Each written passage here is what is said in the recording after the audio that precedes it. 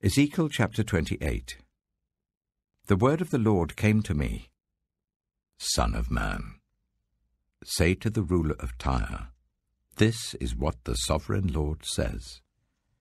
In the pride of your heart you say, I am a god. I sit on the throne of a god in the heart of the seas. But you are a mere mortal and not a god, though you think you are as wise as a god. Are you wiser than Daniel? Is no secret hidden from you? By your wisdom and understanding you have gained wealth for yourself and amassed gold and silver in your treasuries. By your great skill in trading you have increased your wealth, and because of your wealth your heart has grown proud.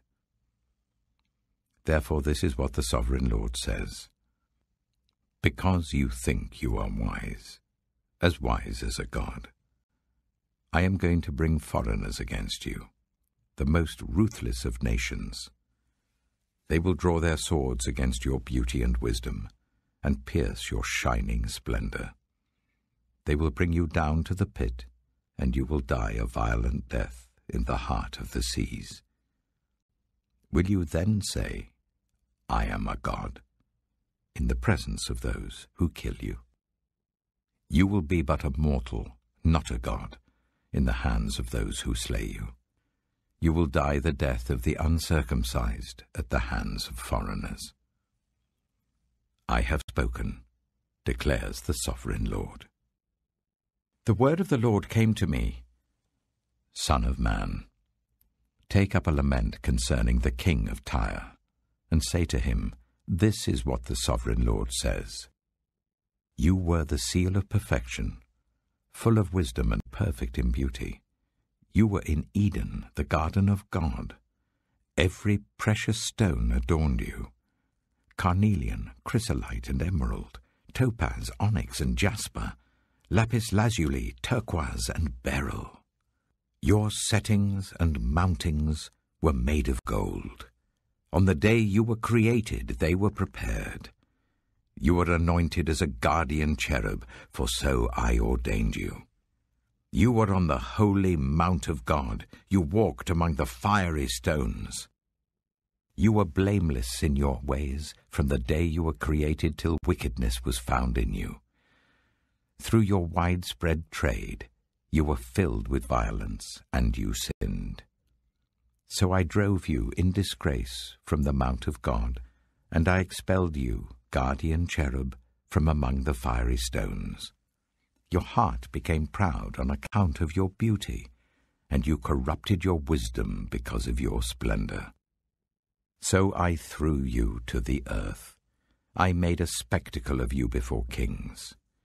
By your many sins and dishonest trade, you have desecrated your sanctuaries. So I made a fire come out from you, and it consumed you, and I reduced you to ashes on the ground in the sight of all who were watching. All the nations who knew you are appalled at you. You have come to a horrible end, and will be no more. The word of the Lord came to me, Son of man, set your face against Sidon. Prophesy against her and say, this is what the sovereign Lord says. I am against you, Sidon, and among you I will display my glory. You will know that I am the Lord when I inflict punishment on you, and within you am proved to be holy. I will send a plague upon you and make blood flow in your streets. The slain will fall within you, with the sword against you on every side.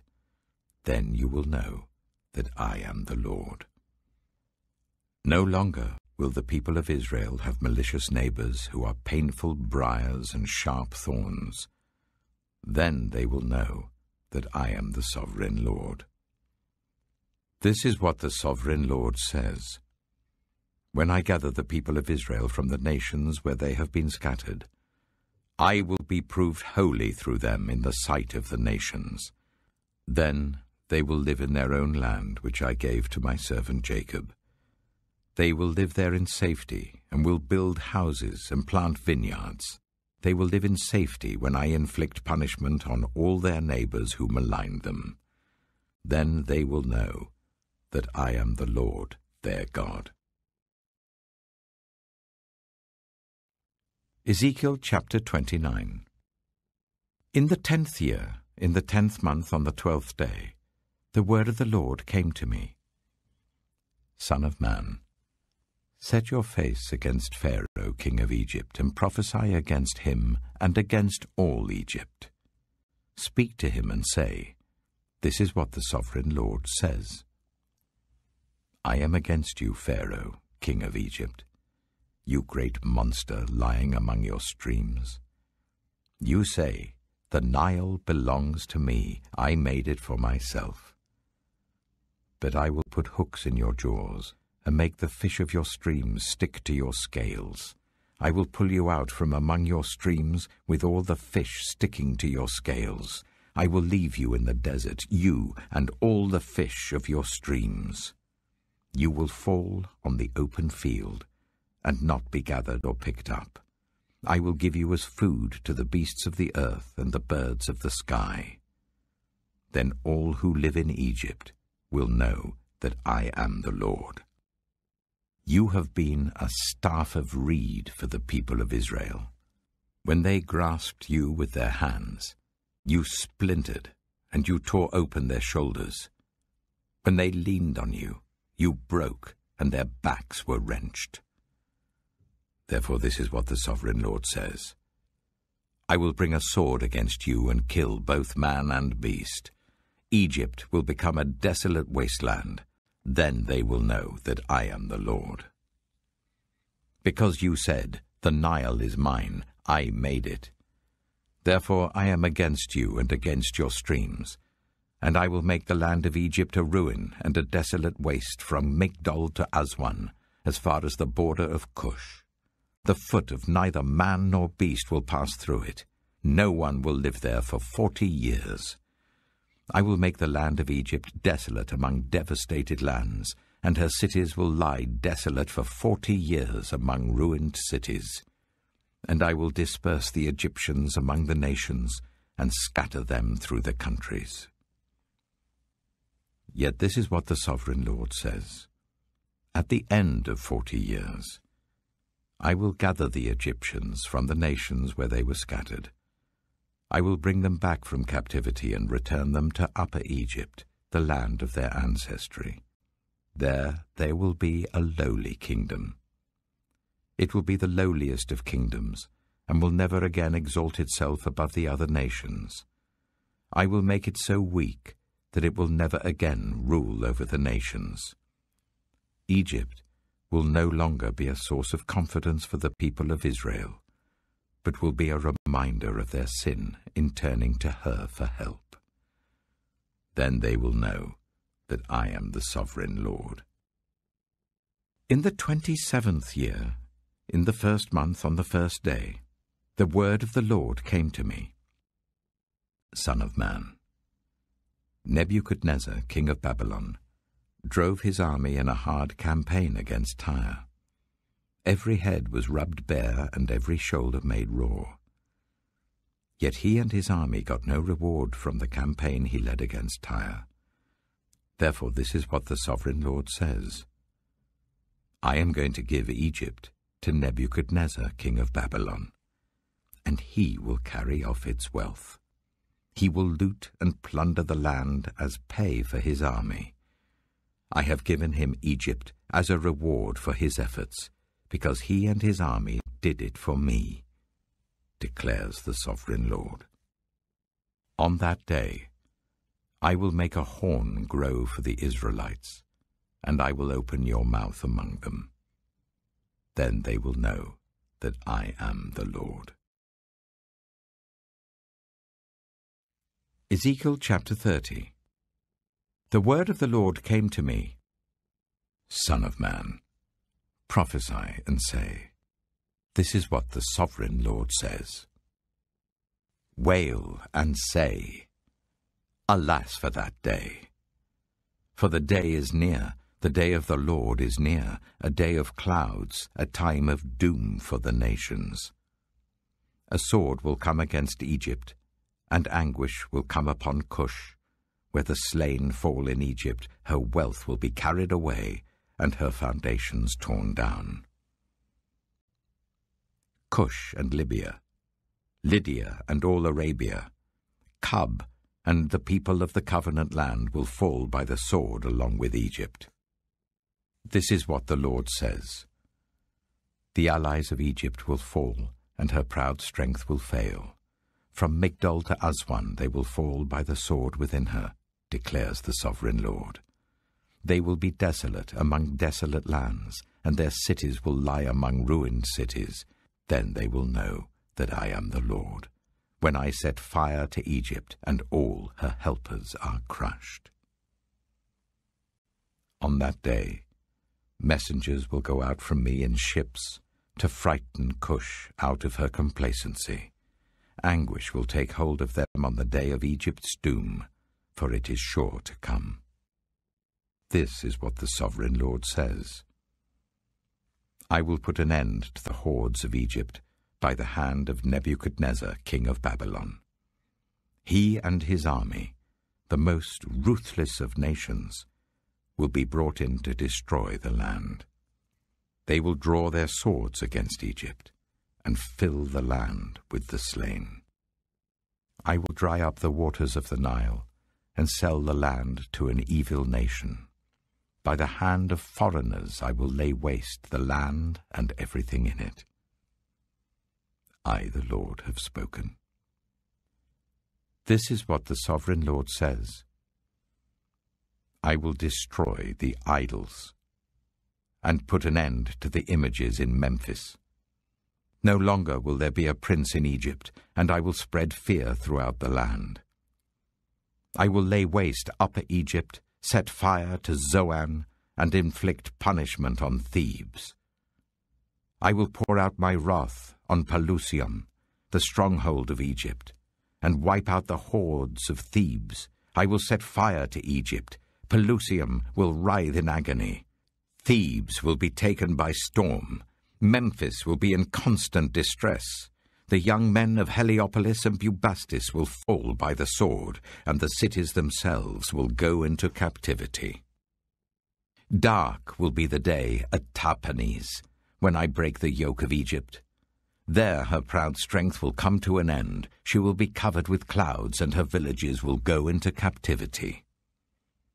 So I will inflict punishment on Egypt, and they will know that I am the Lord. In the 11th year, in the 1st month on the 7th day, the word of the Lord came to me. Son of man, I have broken the arm of Pharaoh, king of Egypt. It has not been bound up to be healed or put in a splint, so that it may become strong enough to hold a sword. Therefore this is what the sovereign Lord says. I am against Pharaoh, king of Egypt. I will break both his arms, the good arm as well as the broken one, and make the sword fall from his hand. I will disperse the Egyptians among the nations and scatter them through the countries. I will strengthen the arms of the king of Babylon and put my sword in his hand. But I will break the arms of Pharaoh, and he will groan before him like a mortally wounded man. I will strengthen the arms of the king of Babylon, but the arms of Pharaoh will fall limp. Then they will know that I am the Lord, when I put my sword into the hand of the king of Babylon, and he brandishes it against Egypt. I will disperse the Egyptians among the nations and scatter them through the countries. Then they will know that I am the Lord. 1 John chapter 3. See what great love the Father has lavished on us, that we should be called children of God. And that is what we are. The reason the world does not know us is that it did not know him. Dear friends, now we are children of God, and what we will be has not yet been made known. But we know that when Christ appears, we shall be like him, for we shall see him as he is. All who have this hope in him purify themselves just as he is pure. Everyone who sins breaks the law. In fact, sin is lawlessness. But you know that he appeared so that he might take away our sins, and in him is no sin. No one who lives in him keeps on sinning.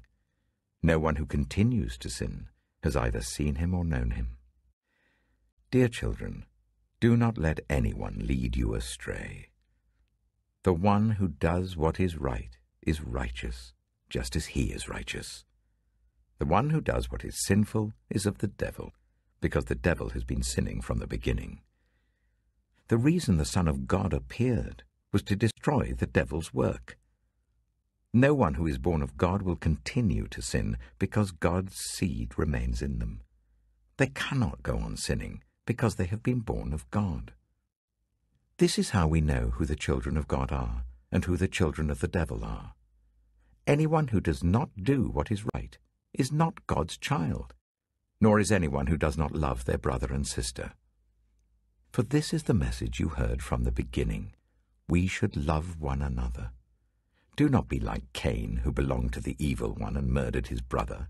And why did he murder him? Because his own actions were evil and his brothers were righteous. Do not be surprised, my brothers and sisters, if the world hates you. We know that we have passed from death to life because we love each other. Anyone who does not love remains in death. Anyone who hates a brother or sister is a murderer, and you know that no murderer has eternal life residing in him. This is how we know what love is. Jesus Christ laid down his life for us, and we ought to lay down our lives for our brothers and sisters. If anyone has material possessions and sees a brother or sister in need but has no pity on them, how can the love of God be in that person? Dear children, let us not love with words or speech, but with actions and in truth. This is how we know that we belong to the truth and how we set our hearts at rest in his presence. If our hearts condemn us, we know that God is greater than our hearts and he knows everything. Dear friends, if our hearts do not condemn us, we have confidence before God and receive from him anything we ask, because we keep his commands and do what pleases him. And this is his command, to believe in the name of his Son, Jesus Christ, and to love one another as he commanded us. The one who keeps God's commands lives in him, and he in them. And this is how we know that he lives in us. We know it by the Spirit he gave us. Psalm 118. Give thanks to the Lord, for he is good. His love endures forever. Let Israel say, his love endures forever. Let the house of Aaron say, his love endures forever. Let those who fear the Lord say, his love endures forever. When hard pressed, I cried to the Lord. He brought me into a spacious place. The Lord is with me. I will not be afraid. What can mere mortals do to me? The Lord is with me. He is my helper. I look in triumph on my enemies. It is better to take refuge in the Lord than to trust in humans. It is better to take refuge in the Lord than to trust in princes. All the nations surrounded me, but in the name of the Lord I cut them down. They surrounded me on every side, but in the name of the Lord I cut them down. They swarmed around me like bees, but they were consumed as quickly as burning thorns. In the name of the Lord I cut them down. I was pushed back and about to fall, but the Lord helped me. The Lord is my strength and my defense. He has become my salvation. Shouts of joy and victory resound in the tents of the righteous. The Lord's right hand has done mighty things. The Lord's right hand is lifted high. The Lord's right hand has done mighty things. I will not die, but live, and will proclaim what the Lord has done.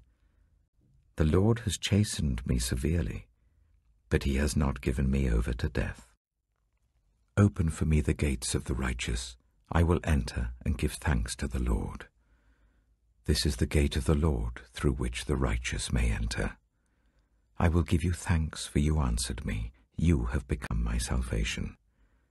The stone the builders rejected has become the cornerstone. The Lord has done this, and it is marvelous in our eyes. The Lord has done it this very day. Let us rejoice today and be glad. Lord, save us. Lord, grant us success. Blessed is he who comes in the name of the Lord. From the house of the Lord we bless you. The Lord is God, and he has made his light shine on us. With boughs in hand, join in the festal procession up to the horns of the altar. You are my God, and I will praise you. You are my God, and I will exalt you. Give thanks to the Lord, for he is good, and his love endures forever.